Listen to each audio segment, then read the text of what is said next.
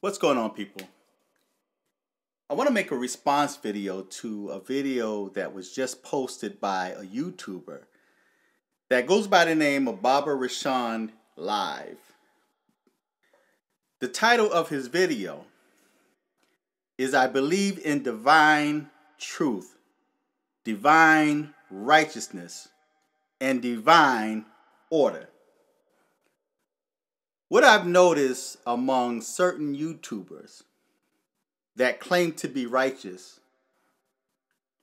they love to use certain words because, unfortunately, words sell among the so-called black community. If you come up with a word or mention certain words, it triggers the mind of certain black YouTubers and you will get their support.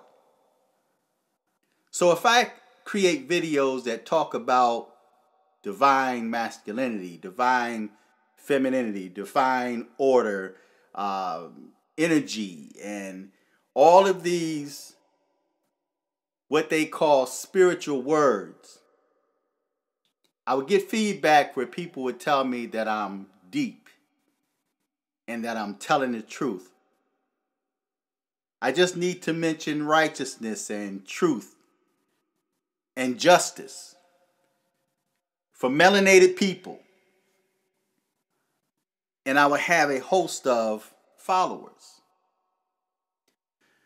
But I'm not attacking this brother. I want to make it perfectly clear that this is not a personal attack on Rahson. A true righteous person will accept correction. A true righteous person will accept righteous correction. Because righteousness and divine order is not according to the words that you speak to yourself. I'm aware that there's so many people think that if you speak positivity, positivity will happen to you.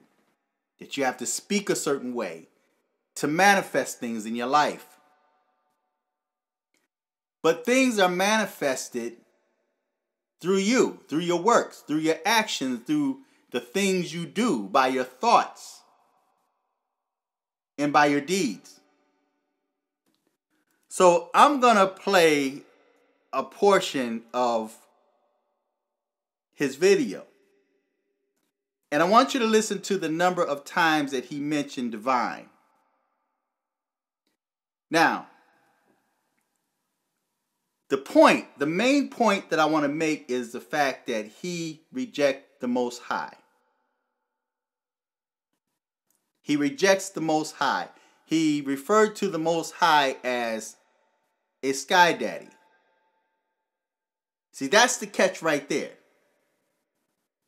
Because if he lives a righteous lifestyle, if you live according to the Most High's divine order, there's really no need for you to say that you are righteous. Because according to the Bible, none is righteous. No, not one. Again, the Bible says, none is righteous. No, not one. So for you to refer to yourself as righteous, right there you are against divine order. You strive to be righteous. Every day that you wake up, you have an opportunity to do better than you did yesterday. How do you treat your neighbors? How do you treat your own family, your elders, your children, your wives, those that do you wrong? How do you react to those things? Do you act in a righteous manner? Or do you act as a thug? Can you tame your tongue? Now, according to the Bible, the tongue is an unruly member that cannot be tamed. But when you have, or better yet, when you're filled with the Most High's righteous Holy Spirit, He would clean that tongue up. There's no need for you to use cuss words to get your point across. See, if you're righteous, there's certain words that don't even come to your mind because you have self-control, which happens to be one of the fruit of the Spirit. It's self-control. So if you have a filthy mouth and you can't control your temper, that's an issue that you need to work on. That is not an example of righteousness. Again, it's not about what you say. It's about how you live, what you do in your everyday life.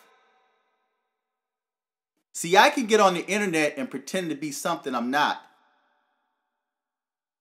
But the people around me, especially your children that live in the house that you live in, or that come to visit you if they're grown, or your grandchildren that's being raised in this type of society, they see you. And you as an elder, as a grandparent, is supposed to set that example. So how do your grandchildren view you? How do your great-grandchildren view you? What would they say about you? And be honest about it. So when it comes to righteousness, it's how you live your life. The Bible says that we are the light of the world. But according to him, he's against those that are supposed to be the light of the world, the so-called Christians, or those that believe in what he calls the Sky Daddy. Listen to what he says, and then you make your judgments from there. Family, this video gonna be about a lot of people say I'm this, that, the other, what I believe in, what my religion is, and this, that, and the other. I'm pro-righteousness. I'm pro-divine righteousness. I'm pro-divine truth. I believe in telling the truth. I believe in being righteous. I don't believe in telling lies. I don't believe in getting over anyone. I believe in the divine truth that comes from the divine creator and our divine ancestors. That's the only thing I believe in. Truth, righteousness, and knowledge. Being a free thinker. Not being programmed by somebody, such as the news media and other con men. I believe in righteousness, divine truth, and divine order. Case closed. He struggles to convince himself that he's righteous. You cannot be pro-righteousness without the Most High. You can't be pro-truth and divine truth without the Most High. He mentions his ancestors. So are those the one that you're worshiping? And like I mentioned in a prior video, who are your ancestors?